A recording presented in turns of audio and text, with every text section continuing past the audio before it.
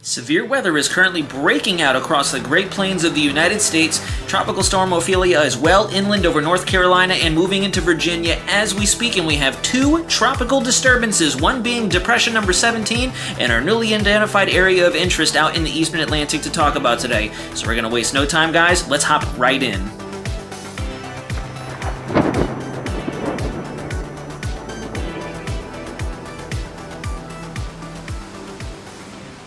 Alright, ladies and gentlemen, we're starting off on National Hurricane Center's homepage. Tropical Storm Ophelia has moved ashore as of earlier this morning and is continuing to weaken as we speak. Maximum sustained winds in the center are now at around 45 miles an hour. Central pressure has since risen, of course, since making landfall up to 993 millibars, and she is moving north at 13 miles an hour.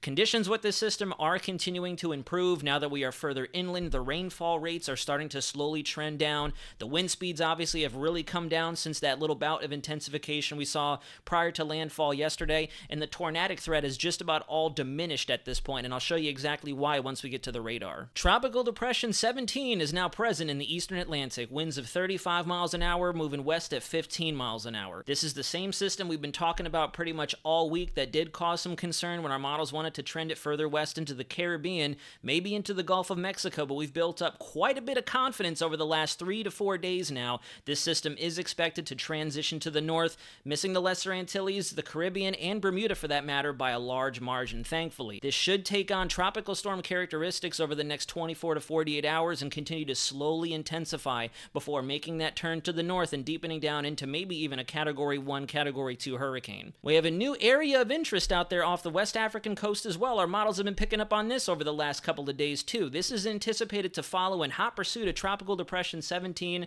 soon to be Tropical Storm Philippe, and slowly get its act together if the shearing effects and the influence from Philippe in the future don't cause too much harm or foul to the internal structure of the system as it tries to consolidate and continue off to the west. Both of these systems are going to stay in close proximity of one another, and they're going to ride out into the sunset across the Atlantic, posing no threat to any populated area. In reality, guys, that's just about all I have to say about the tropics. We're really not going to talk too heavily about them, so let's move on. Switching gears now, we're on Storm Prediction Center's homepage. We have an enhanced risk for some severe thunderstorm activity over Kansas, Oklahoma, moving eastward into Missouri and parts of northwestern Arkansas. I want to also pay attention to how large of a swath of potential thunderstorm activity we could see pretty much spanning across the heart of the United States. And this is a direct influence of the storm system we talked about yesterday, once situated over the northwest United States, bringing heavier snowfall over the higher terrain of the Rocky Mountains and higher winds and thunderstorm activity to lower terrain areas in Idaho, Montana, and Wyoming yesterday. That system has segued off to the east and is now situated over the Dakotas, and that's the main reason we're seeing all this widespread threat for not only high winds, but large hail and embedded tornadic activity with some of these more organized and aggressive cells. National Weather Service radar confirms this, and it's nice to see that despite that expansive swath of highlighted risk areas from Storm Prediction Center, a majority of it is going to be in close proximity to the center of that mature system moving across the northern tier states, with the Dakotas, parts of Montana still seeing some lingering shower activity, and further eastward into Minnesota, Wisconsin seeing maybe an occasional thunderstorm or two, but particularly isolated instances of showers. You can see that the more aggressive cells are into parts of Iowa and in the central portions of Missouri. This is where we could see the higher convective winds, the potential for hail, and a stray tornado if these cells can start to rotate thanks to the heavy amounts of shear we talked about yesterday, and I'll show you today because of the upper level winds in place across the heart of the country. Off the right hand side of the page here, you can see Tropical Storm Ophelia still producing quite a bit of rainfall for the northeast and the mid-Atlantic states. However, as I mentioned a little earlier in this episode, if you look closely, it really looks like a lot of the embedded thunderstorms, those tropical-like convective indices, have really started to trend down. We're looking at mainly just scattered showers, maybe a little bit of moderate intensity rainfall, but all in all, it looks like the threat for tornadoes has diminished pretty much to its entirety. We could still see some localized flooding because of how long these showers are going to linger in place, but there are little breaks in between thanks to that dry air that's wrapped up in this vortex and has been that case for the last couple of days as it's made its way inland. There is still a clear center of circulation right over top the border of North Carolina and Virginia, and that's where the concentration of our highest wind speeds are still likely with this storm as it transitions off to the north. So if you live in Richmond and just around that general area, expect tropical storm conditions within the next few hours, since she is moving at a pretty steady click off to the north. Now, I thought this next page would be very handy to get a better feel for what's exactly taking place over North Carolina and Virginia at this time and the rest of the areas affected by Tropical Storm Ophelia. This is the National Weather Service Interactive Surface Observation Toolkit. So right now, all these wind barbs, I have turned on surface winds that are sustained and surface wind gusts. So those numerical values you see on this page are current sustained winds based on the observation plot for that local area. So you can see the general consensus really is we're seeing elevated winds in the 25-30 mile an hour range. Some coastal areas to the north and parts of Maryland and Delaware are still seeing tropical depression to low-grade tropical storm conditions, and there are some gusts closer to the center of circulation of 44 miles an hour here. We had a gust of 38 miles an hour here. We had another gust of 36 here and another 32 mile an hour gust here. So all in all, we're starting to see that weakening trend. Winds are not going to be a threat going forward at this point. Because of the amount of rainfall we've had, loose objects such as rooted plants and trees could also come down. Telephone poles and power lines could also come down if you get an occasional gust upwards of 40-50 miles an hour, especially because of all the saturation we have in the low levels and in the ground for that matter, thanks to all the rain we've gotten in the last 12 to 15 hours with this storm. The threats are continuing to diminish though, so that's good news for everybody out there. Worst case scenario did not pan out, and we are only continuing to see the positive trends as she moves further inland. Here's a broad overview of the half-disc satellite shot. You can see Ophelia front and center on our satellite imagery here in that potent, mature system over the Dakotas, creating all that chaotic weather for Iowa and Missouri and further northward into the upper and lower Great Lakes, Wisconsin, Minnesota for that matter, and good jet activity hanging out over the southeast as well. Went outside this morning and it felt glorious because of the cool air being dragged south by Ophelia and that dry air in place kind of letting the humidity come down for Central Florida finally. What I'm currently fixating on and what I'm watching very closely is the amount of leftover energy we have in this general region here. This is not really heavily evident on our models right now, and there really hasn't been too much discussion on it from official sources, but with the amount of jet energy we still have spilling out of the north due south into the southeast, we could see another upper level feature try to spin up and increase our rain chances not only for the state of Florida but for the Gulf Coast as well. And if you look closely on some of our higher res models and in the upper levels of the atmosphere for that matter, they are starting to pick up on a little bit of embedded vorticity and some spinach left behind after Ophelia deepened and moved off. There's some leftover vorticity that could try to enhance a lot of this thunderstorm activity happening for the Bahamas, South Florida, and most of Cuba,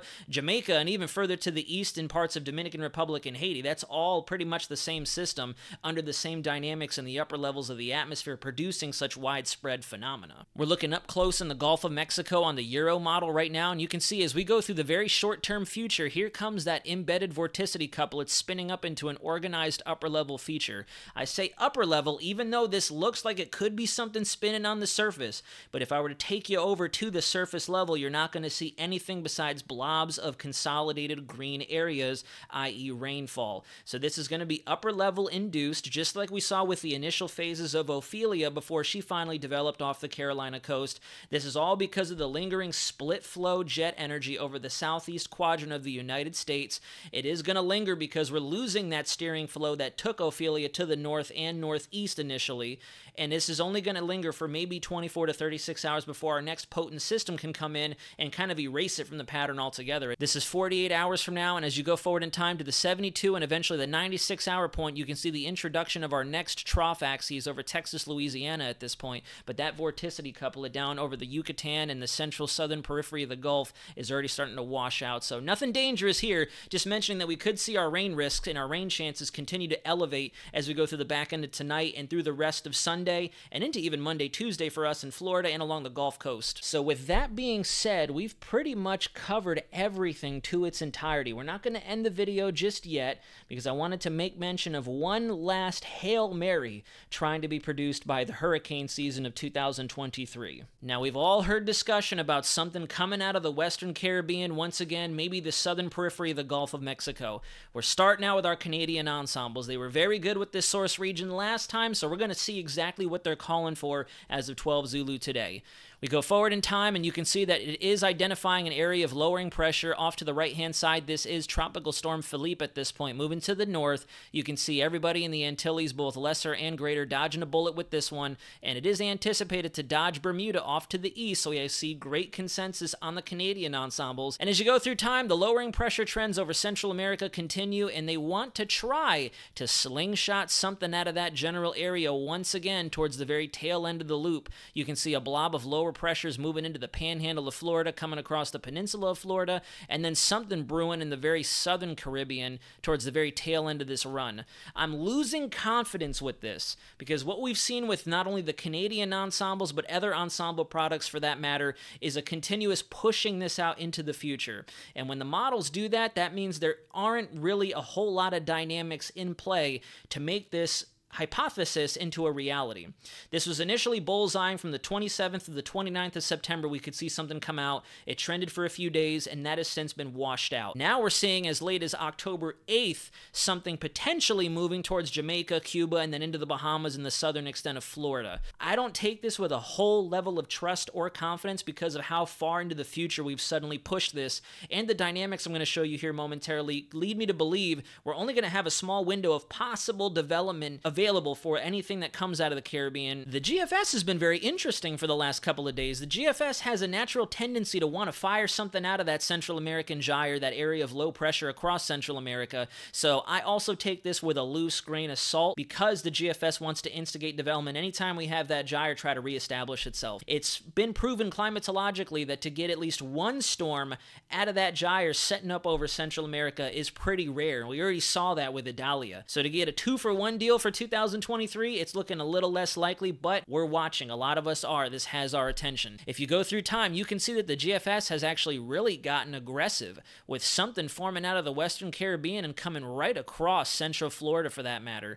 This has been trending up. I'm not going to lie to you guys. Over the last few days, I want to say it was Wednesday, Thursday, we had maybe 3 to 5 members highlighting something developing out there. We've gone up to as much as 15, 16 GFS members as of today, and 12Z continues this consistency that we saw over the last 2 days now. This started on the late in the day Thursday and has worked its way now. We're in the middle of Saturday afternoon, and it seems like the trends are going up. I will say the Euro doesn't have anything on it. The Euro does not have anything on it. I'm not going to show you. 12Z, 0Z did not have anything indicating development out there, so I'm going to keep an eye on exactly if we start to see overlap between the two model platforms. But right now, Canadian's kind of wishy-washy on something. GFS is up in the chances and the probability we could see something. Euro is not on board as of yet.